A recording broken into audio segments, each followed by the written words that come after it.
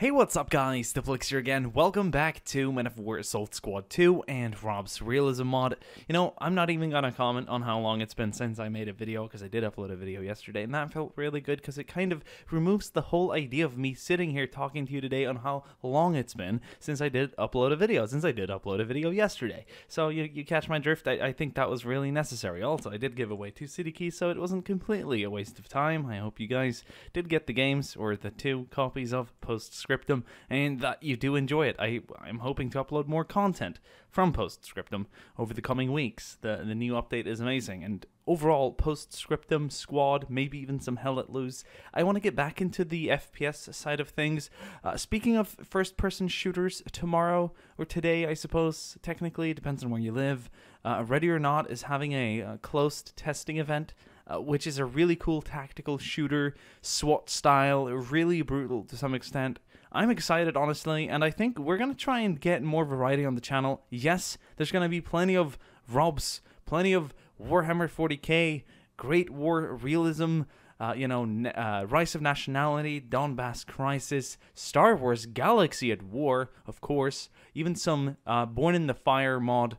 Did I mention Warhammer 40k? I hope I did.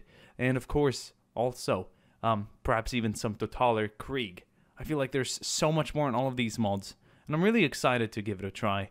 If I forgot a mod, let me know down in the comment section below. Sometimes that happens.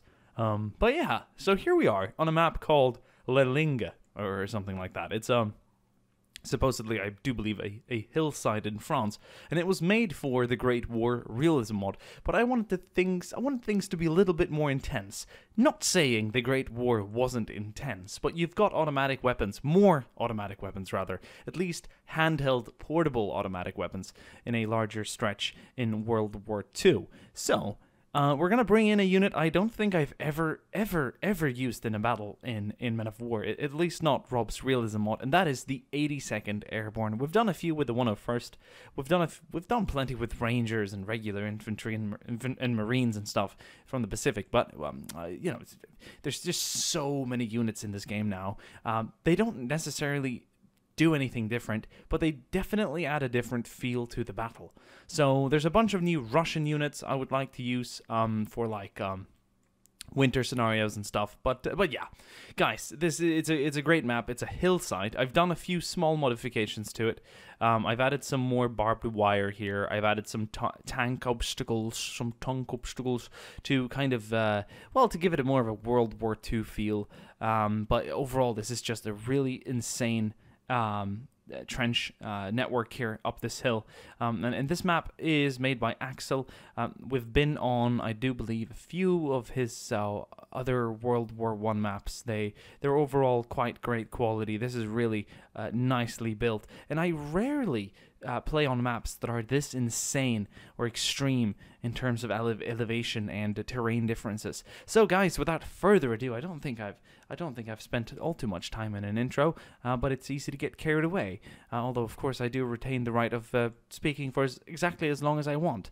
That's something you can never take away from me, even though I do sincerely try and listen to your wishes when making my content. Having that said, guys, I think it's time we start this battle. There's going to be a total of 440 soldiers from the 82nd Airborne attacking the roughly half of that number in German troops defending. It's actually less than half. It's about 140 in total. But they do have the insane advantage of this hill. Yeah. Let's kick things off. We're also going to see some armor from the US side of things, as well as some supporting mortar fire. The Germans also have a medium mortar up the hill. And, guys, it's going to be a pretty insane battle. Here comes the 82nd, looking beautiful in their all-American uniform. And they're attacking with 40 men at a time, so about a platoon, a little bit more.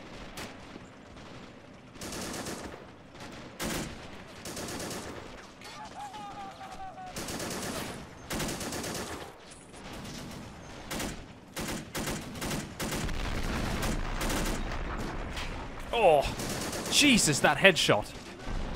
Got some BARs laying down, suppressing fire. Here's a 30 caliber machine gun, and the Shermans are now rolling up. Oh, he's been hit so bad he was thrown back. Jesus.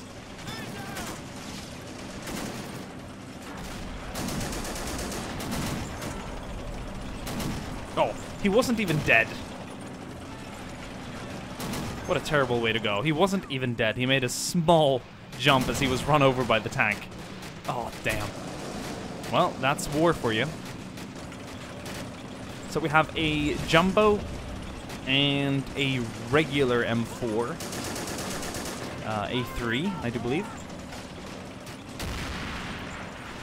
Supporting mortars hitting the first line of German defenders, and the Americans here on the left side are starting to make it to the trenches. They're using these tank obstacles. Oh! That's the jumbo down. They're using the trenches and tank obstacles to advance. In fact, I think we're seeing a fairly small number of infantry casualties here on the left side. That Sherman is definitely flanking up on the left side. And overall, this is looking pretty solid. The second wave has been deployed, so another 40 paratroopers are running in now. These tank obstacles are definitely saving a lot of lives here, providing lots of cover.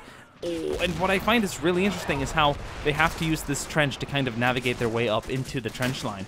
I think that's really awesome. We're going to have a quick look here on the right side. Troops here are a bit closer to the German defenders. They actually have troops down here in the forest because the trench line extends there. There's also an entrance to the the trench line from this trench here. In fact, I don't think it connects to the other trenches. I suppose the German defenders were building this, but the Allied advance got too close, and so they had to stop. They did not have time to fortify this with wood beams, and logs and stones and sandbags like they have with the other trenches. So they were aiming to extend their line, but they never got there. And we have, yeah, a big concentration of infantry on this side. That Sherman's been knocked out. That was bound to happen sooner or later, but they did give the troops some breathing room.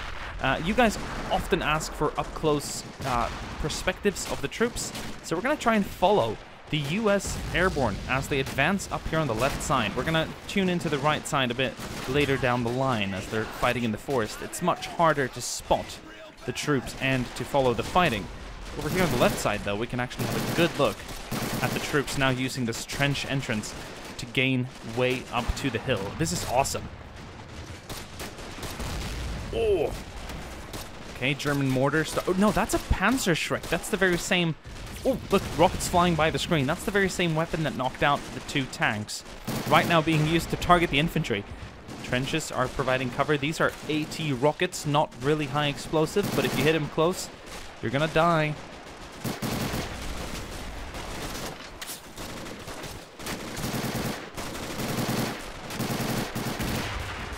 This is really awesome. Okay, so we're getting up the hill now. They're advancing quickly, taking very few casualties moving up. This is a really nice view. We're gonna actually have a look at it from the German perspective. So this is where the next line of defenders are. So they're up against SS troops holding this hill. Some battle-hardened, fanatic SS troops.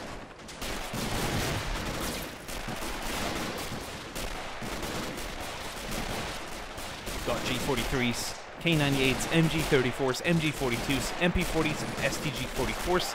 The Americans have the 30 caliber 1919 Browning, the BAR, of course, the Garand, the Carbine, and the Thompson submachine gun, as well as Springfield sniper rifles. A lot of U.S. troops coming up right now, and I love how they're all using this trench for cover. So we're seeing like a stream using this vein here. Oop. Small lag freeze there as the next wave is spawned. So the Germans will be receiving troops reinforcing as well. That is the last two waves of American attackers. There's 10 waves in total. Will be met with 2 waves of German defenders spawning in as well. So that's going to add some more dynamic fighting as we get to the top of the hill. But this is going to be an extremely even fight. I guarantee you right now, this is done in a way where both sides can gain victory. There is no set predetermined winner here, so it all depends on how the soldiers perform.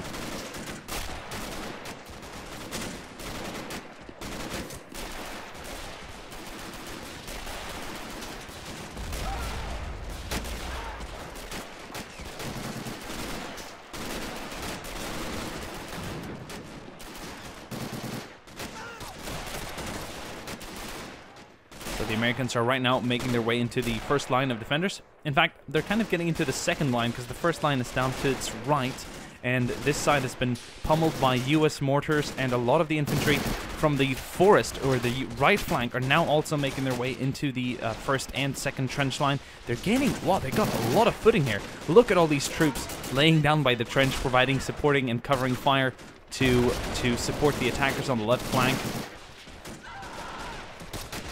It's a bit difficult with the camera angle, but the spectating experience, just look up this hill. Like, this kind of perspective is rare, and mapping is such a big part of how the battles play out and how they feel. And I mean, the creativity can flow endlessly. You can do anything in the GM editor. There are a few limitations, but none that really make themselves felt or seen. I'm blown away by what most mappers today are able to create, and it's just wonderful to see. And the fact that they still are creating these maps for free, releasing them to the community, is stunning. I've made it, I've made this statement many times before, and I will make it again. If you are a good mapper that wants to make money off your maps, contact me somehow, Steam, email, whatever. If your maps they don't even have to be this good, but if they're good, if they've got nice detail to them and nice playability, I will definitely hire you to make maps, because it allows me to make more videos, and it's just, a great way to add more maps to the community as well. So on the left side here, a whole platoon has kind of captured this small strong point but there's still Germans just on the other side of these rocks. This is such a close quarter encounter right now. I think we're going to see some hand grenades be thrown soon. MP40, squad leader, doing what he can to hold back the troops. He is surrounded right now. He has got no troops nearby. All the Germans on the... Oh, look, we even got American troops all the way there in the distance on the left flank. No, not the left flank, but the right flank on the left side of the screen. Look at him. Oh. Look at him go. Oh, and he's just blown back by a BAR. Heavy support weapon. Just throws him back into the trench. Some heavy hitting rounds, and he's dead. Right, so the left side is on this altitude. One could say if we move straight to the right side, we can see that the right side is pretty much on the same level in terms of the hill climb. There's just so much more to look at. But yeah, so we're going to take a look at casualties later. We didn't really see how they fared or how they did getting up the hill, but there's more cover on the right side. They have a quicker entrance or a shorter path to get into the trench and to counter the German defenders. But as you can tell, it's kind of angled. The left side met the attackers down here by the tank obstacles and the second line of barbed wire, whereas the American right flank met them before they even got into the forest. So that just shows you how close the German defenders were on opposite sides, or each side of the attack. So that just created a different dynamic to begin with. But I do like following the left side. This approach is a little bit more open, a little bit easier to follow. And oh boy, are there a lot of US Paratroopers up here right now. I think we're seeing the last waves deploy right now. Because I do believe we're approaching the 10-minute mark of, or the 12-minute mark. I do believe I added a 2-minute delay in between, just to get some spacing. But we are approaching the last couple of waves now, and there are still a lot of German defenders remaining. And do remember, the Germans have yet to receive their infantry reinforcements. A total of 40 men will be arriving up this... Oh, here we go. I do believe this is the first wave of added German SS reinforcements.